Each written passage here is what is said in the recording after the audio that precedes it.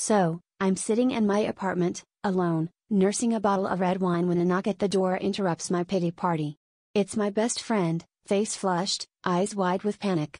Without uttering a word, he hands over a small, worn-out notebook.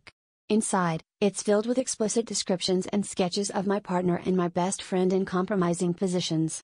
Every page, a new betrayal, a heartbreaking revelation. It was like a punch to the gut, the world spinning out from under me. My mind races, trying to make sense of it all. This notebook, it wasn't just a diary of their secret rendezvous, it was an intimate portrayal of their love for each other. Dates, places, emotions, everything laid bare.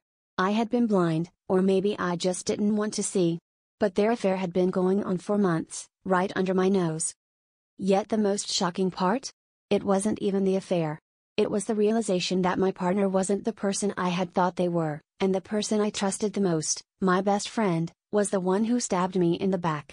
I was torn between fury and despair, a cocktail of emotions threatening to drown me. Here's where the story twists.